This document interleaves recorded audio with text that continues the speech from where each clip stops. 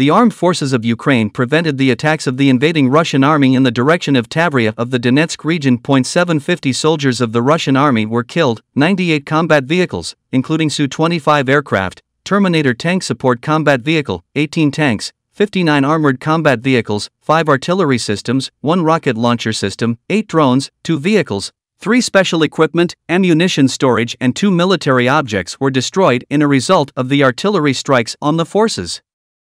of the invaders advancing in this direction.